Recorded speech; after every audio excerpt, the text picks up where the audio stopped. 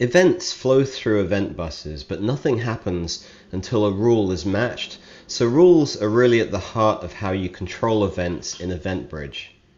A rule matches incoming events and sends them to targets for processing. A single rule can send an event to multiple targets which then run in parallel. Rules are based either on an event pattern or a schedule. An event pattern defines an event structure and the fields that a rule matches. One rule can only apply to a single event bus. In this walkthrough, I'm going to create 3 rules for a fictional cash machine workload. Each of the rules will match different ATM transactions. After creating the rules, I'll send test events and show how to evaluate which rules were matched. So to start with, I'm going to create 3 different rules. So first of all, from the rules page, I click on Create Rule. I'm going to call this My Rule 1. And this is going to be the broadest rule of the 3. So I'm going to define an event pattern. And you can define either by service, where if you select that, you can match by different services that flow through AWS, or you can select a custom pattern.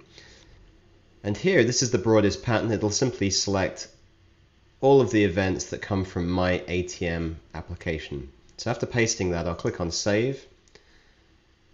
I want to make sure this is applied to the default event bus in this case. And then because we're testing, I'm going to select a CloudWatch log group as my target, and I'll call this My Rule 1. And when that's done, I click on Create. And at the bottom here, you'll see that we now have this first rule, My Rule 1, created. I'm going to create 2 more, so let's click on Create Rule again. And the next one will be called My Rule 2. Now in this case, I'm going to use a numeric range in the event pattern. So I'll click on the same options here to use a custom pattern.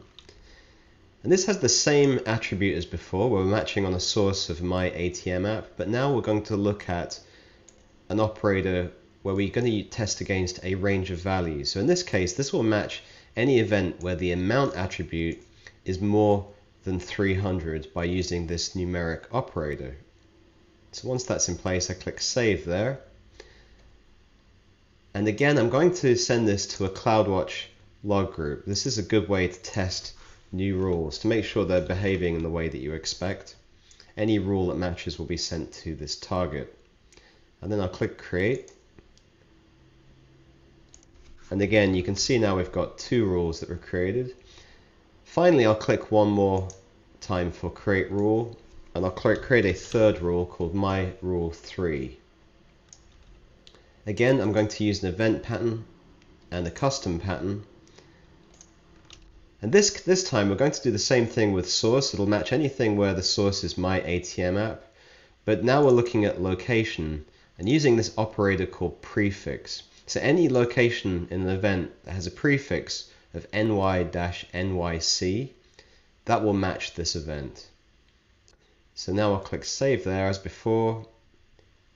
And again, I'm going to create a CloudWatch log group, and I'll call this My Rule 3, and then click Create.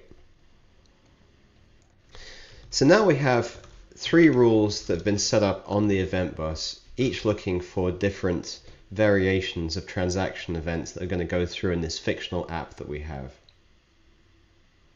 So to test this, I'm going to send 2 different events. So to test events, you open up this side menu, click on Event Buses, and then choose Send Events.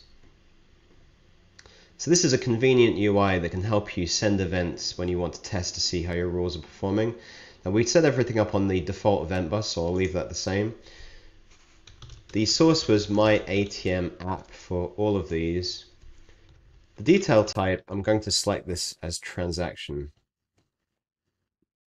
Now in this first event, I'm going to say that the event is a withdrawal for an amount of $400 with a location of NYC001. Now I want to send 2 events, so what I can do after I've configured this is click on this duplicate button in the corner. So I click on this, and then I just want to change the detail of the event for the second one.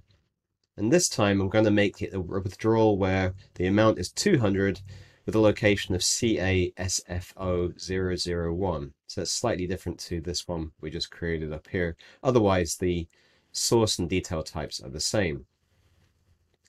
So I'll send those two events, and what you'll see then is a confirmation in this testing UI that shows the two events were sent successfully.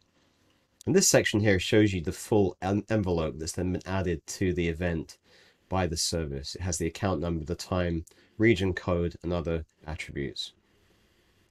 So each of the three rules that I created were using CloudWatch logs as a destination. So we can now go and see what the result was of these two test events.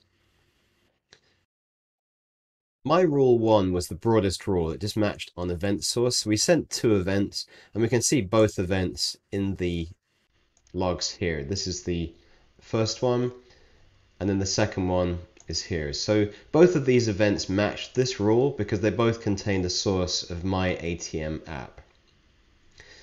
If I look at the second rule, and this was the one that we used the numeric range, all we see here is there is a match on the event where the amount was 400, it was more than 300. The first event where we set it to 200, it didn't match because it wasn't more than 300 specified in the rule. So that shows that this rule is working as expected. Over in the third rule, where this was matching on a prefix of location, this shows that the location matching on NYC matched this rule, and there's only one event in this log. So the other event that had CASFO didn't match this rule. So all three rules here are matching as we expected.